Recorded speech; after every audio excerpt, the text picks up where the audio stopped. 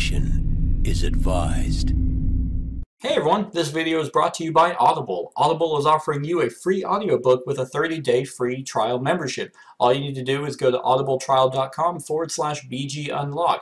The link is in the description below, and now enjoy the video. Hey everyone, welcome to the discussion for Dead Man's Cabal, one of the latest Kickstarters by Pandasaurus Games.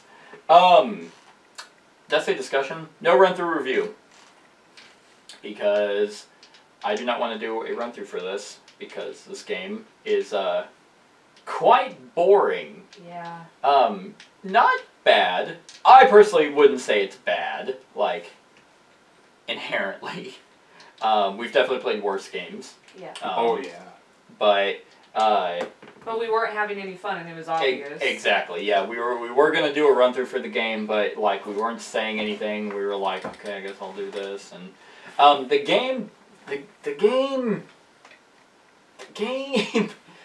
game's fucking weird. Like, that's the like, none of the actions seem to have really any meaning to them. They have a tile system, which other games have done before, where you draw something from a bag, you decide where to push, and what you push out is like the action that you take. They do a little play on that, where what you push out, you then put into your thing, and you put something in the bag. And you as a player get a private action. So you're almost kind of guaranteed to do something that you want to do. Oh, I need to get bones. I'll go to the Athenium and get no cards, but I'll get 3 bone. Oh, I need to get new cards, so I'll draw from there. Or it's like I need skulls, or I need those. So you're guaranteed to do something on your own. So and I actually kind of like that. I like the fact that you get your own private action to guarantee something, and then the whim of the fucking ossuary determines what everyone gets to do, which gives you some food for thought on what you want to push in and stuff like that, because it's the middle row always, and you're like, okay, well, it's majority of the colored skulls there, which in the last game we just played, it was fucking red over and over and over. Forever, until everyone started pushing it out, and eventually... Now, luckily, which I like the fact that they have a way to mitigate that, so it's not always red. The same action cannot be taken twice, which is good. I like that that's a thing. But then it's like up to the player to decide, okay, well, since red can't be taken, and if it's tied like that, then I guess it's either between red or gold. And it's like, but I don't really want to do any of those. Like, so... I'm sorry, it's wed or gold. Wed or gold. Mowedge. Mowedge. And so, it leads me to believe that doesn't even need to be in there. It's like, I wish this theme is not a bad theme. No. I actually would have rather enjoyed a worker placement game. Oh yeah. That is not abysmal like Abomination. And the aesthetically, it doesn't even really look that good. It's just random tiles, like just there for no reason where they're placed makes like just toss them onto the table and then be like, all right guys, to make this game more fun, we'll run around the table to do our action. Chinese fire drills. Yeah, but no, you have these hallways for no reason. I don't know. Yeah. Like they clearly made what they wanted to make it look like a crypt, but like the tones are too dark and too heavy. Like the hallways they just look. I don't even get why they're there. Yeah, they don't need to be. It's weird. I don't really much care for having like, because you do the sanctum to place your skulls that you're collecting in a particular order to be able to perform a ritual, to play cards and get points for it. Yay! Yeah. Like, that's it. That's it. Like, the game is very simple, and maybe it's just not for us. The box says 12 plus higher for age. Board Game Geek says 8. Wow. Age is 8 or higher. Huh. So maybe that's a community vote. I don't know, or a miscommunication. The box says it's 60 minutes. Sure, like. The game's not that long, because it's either whoever places their cubes first. Yeah, and we were starting to funnel through our cubes pretty quick. Yeah, or first 1 to 7. It's like, okay. And then, I guarantee you this is going to be one of those games that it's like first 1 to 7 is going to win. Well, yeah, like, probably. But even then, it's like, it does have a balancing factor because it's not like I perform my ritual. Like, it'd be more cutthroat if I perform my ritual and then immediately pulled a skull off. Yeah, that's what I was thinking. Because it's like, if I needed to get 4 brown together, like for her in particular, once she's 8 like points, so it's like, okay. And it's like, okay, so I'll get my 4 and immediately take a brown off. Then it's like, great, then you can't use it. But no, everyone does their thing. Their step 1 for that. Then everyone does their step 2. And then everyone takes off a skull. It's like, so wait, so we're helping each other to make the same people? Like, because everyone looks the same? Yeah. Yeah. You're right, it does look like the gorillas. Mm-hmm. But that artwork can only go so far, well, in my opinion. There's nothing wrong with that art style. It's just like, give them different facial expressions because it's noticeable. I think if you want to be whimsical, then I like the fact... I mean, maybe because they didn't want to give names, because it's like, oh god, I know someone who was named like, Natasha. literally, this is the exact same, like, facial features. Yeah. With slightly, like, just... like, this guy's got stubble, this one doesn't. Yeah. His lips are a little bigger, like, it doesn't... This says it's a strategy game. I don't see really the strategy, because it's like... And if there is, it's not that heavy. Right. I mean, I have to think about where I'm placing my skull. Barely. On the sanctum. Yeah, barely. It's like, I have to decide where I want to place my cubes over in the Oracle for endgame scoring, and you have a score track that there's no point. Yeah. Like, it's just there. Aesthetically, I think the skulls are a nice touch. Yeah. I think they look cool. I think the bones as a resource are kind of cool. But I think the ultimate consensus was this game is just absolutely just so boring. Yeah, there's, like, nothing intriguing about it. Yeah, like, if anyone was like, you want to come play Dead Man's Cabal? I'd be like, no, I really don't. I don't even want to watch you play that. And that's the thing, it's like, I don't hate this game. I have by all means played terrible. What would be the point in us making, like, an hour and, like, 15-minute long gameplay run through, and, like, it's boring as fuck to watch? Exactly. Yeah. I completely agree. That's why I end up doing no run through reviews. 1, for that very reason. Or 2, it's like, we're doing the same thing over and over and over and over again. And the banter's, like, just not there. Yeah, you're not doing anything. Because there's nothing between players. The banter to do was, anything. more red. Yeah. Great. Because there's nothing like, okay, I can't stop you from doing anything. It's kind of a race to see who can build quicker, and it's like, okay, I played this person. Okay, you get to go. And that's like really all you can say too is like this person is because there's like. There's nothing there. Oh, I happen to have literally 2 green runes, so I placed 2 there. The best cards are the ones that let you do alternative actions, and they don't give you anything. Yeah, they don't give you anything, so it's like, okay, they weren't that interesting, and it's like, the biggest banter was, Josh, can you place my cubes on that? Like, yeah. I mean, the entire time for the endgame scoring, I was like, I'm going for the 20 points. Oh, yeah. Why the hell would I not, if I can complete these just as quick as everyone else? And go for 20 points at the end. Sit here and just like, this is the whole game! 20 extra points! Yeah. Fuck you! Wait, I got 10. Yeah, so the different locations aren't interesting enough. The game's not thematic in any way. It's just so boring. Like, honestly, I first, and I don't know why, I thought it was going to be, like, pirate themed, probably because I saw the skull. The Jolly Roger sign. I figured this would be about pirates. No, I knew it was about Necromancers, just because, I mean... I thought it was about Destiny. It's true. Run that goddamn joke into the ground. Right, we open it up and it's just the guy. It's just a video of the guy. Cabal on the field. The drifter. Actually, the one thing I absolutely hated was the fact that ossuary you could get trapped in a fucking... In a cycle. In a cycle, and... It may, like, another negative is possibly that we're playing with an odd number of people, because I've noticed... BGG said best with 3. I mean, 1 person. Yeah, it's true. So... Because, you guys kept pushing stuff, and it kept being red in the center. I'm like, great, because I just want to spin a bone, get a skull, do the that's sanctum. all you want to do. And that's all I want to do. Yeah, Like, I mean, this didn't mean shit to me. I wanted to do these two things over and over and over again. Exactly. Yeah. I mean, but you have to go for the scriptorium to get the runes to be able to place for endgame scoring. Otherwise, literally all your points are just going to be who you brought back to life. You start with 2 cards, so you have to do the Athenium to at least draw. But like, once I drew my 5, I was kind of like, okay, I'll just try and make these 5 work. Yeah. Like, I never wanted to go back and try and get better people. Like, if these all had, like, abilities or something to make them worth, like if they're points and an action. Say, it's like, for each X, it's X times the amount of X's you have. Yeah. But nope, X was nothing. And it's Yeah. like, I was looking at that, and, like, because it would make it more intriguing. Like, okay, my hand of cards let me do something. Let me try and go for this guy because he lets me do that. Like, the Greedo card.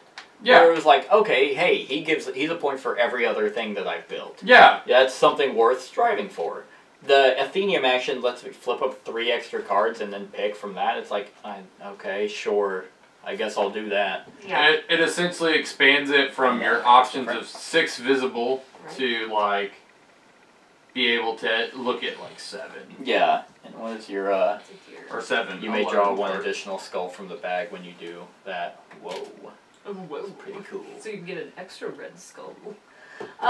This game is like the feeling, and it's hard to identify this feeling when you're playing a board game because like there's a couple different things of like, well, am I really being fair right now? Is it just what I'm thinking?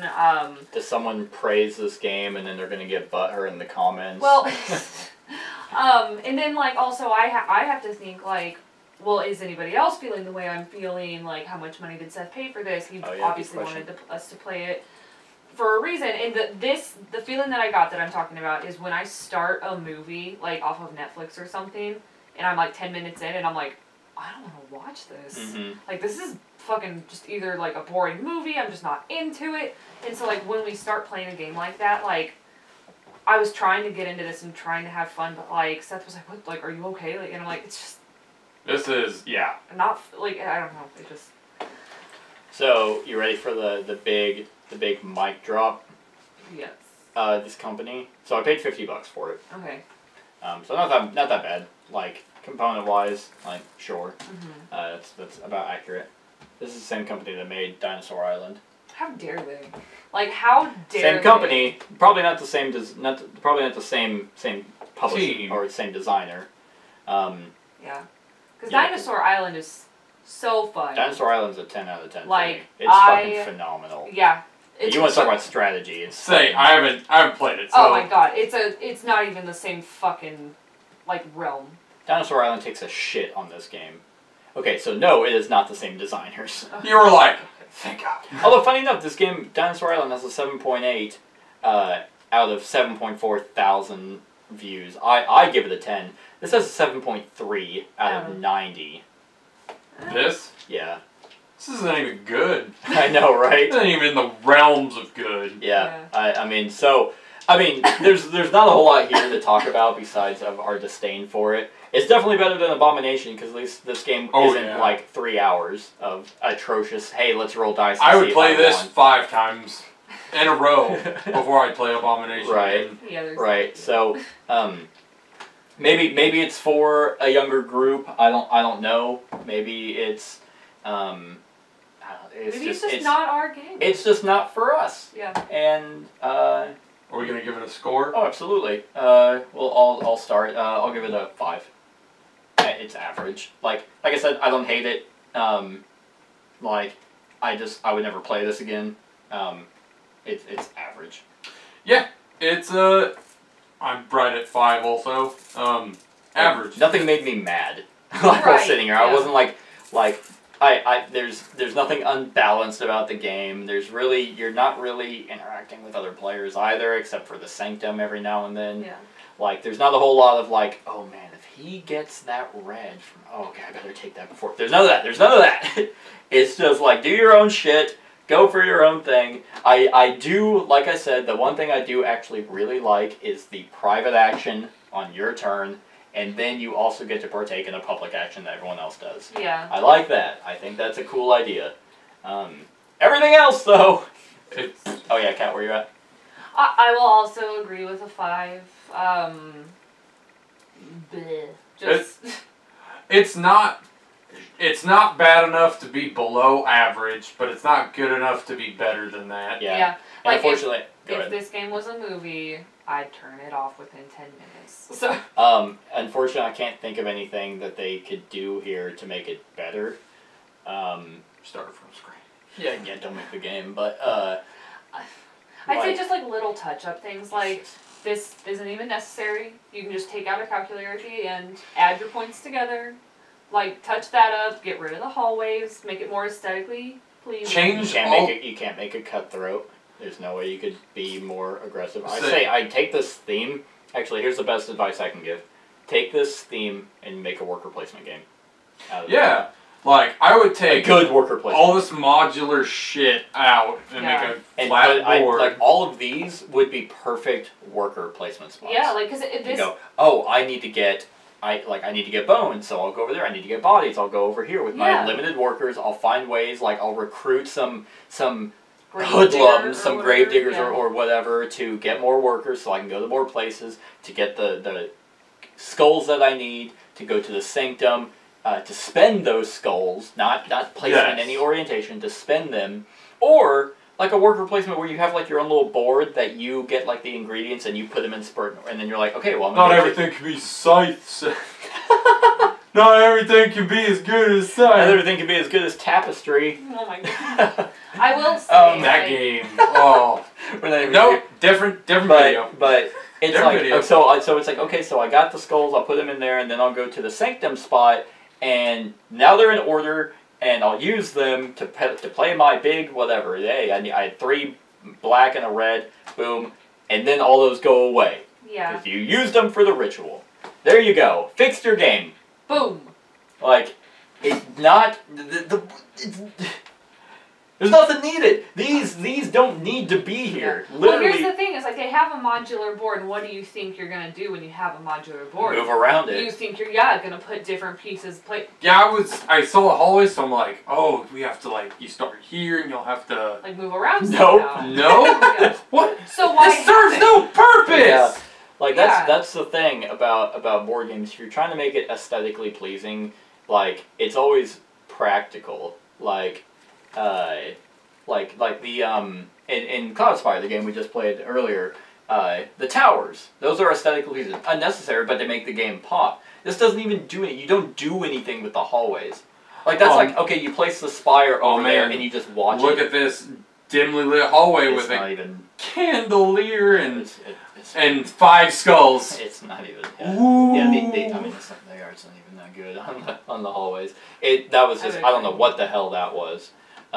Just weird. Yeah. While I was talking about my worker placement idea, I got excited for that game that doesn't even exist. I was like, that sounds fun. Maybe you know what? Stealing the theme. They sue me. Making my own game. Yeah. Fuck off. Like, they can, that's the best way. I don't think this particular game is salvageable, but feel free to take your own game. My idea. You can write a check to.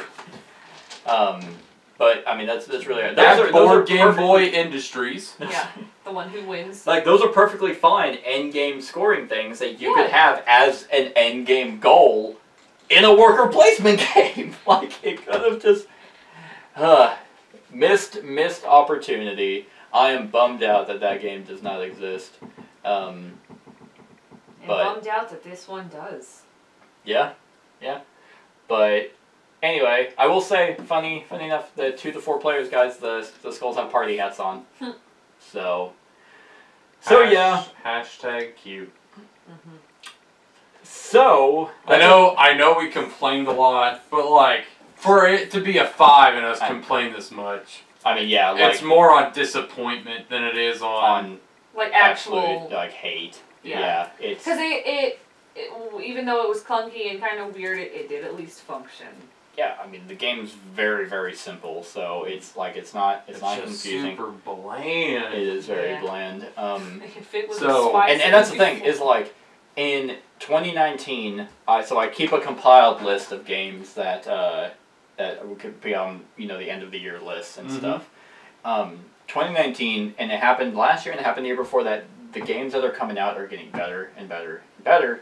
So these, in my personal opinion, these kinds of games don't, like, it's like you can't be making stuff like this. Yeah, it doesn't stack up. And what's going to hurt them, in my personal opinion, is the name brand with Dinosaur Island that, like... You have a reputation. That it's like, yeah, so it's like you can't make mediocre games. I mean, I guess you can, by all means, but at the same time, you're going to be held to a higher standard. Games will be held to a higher standard.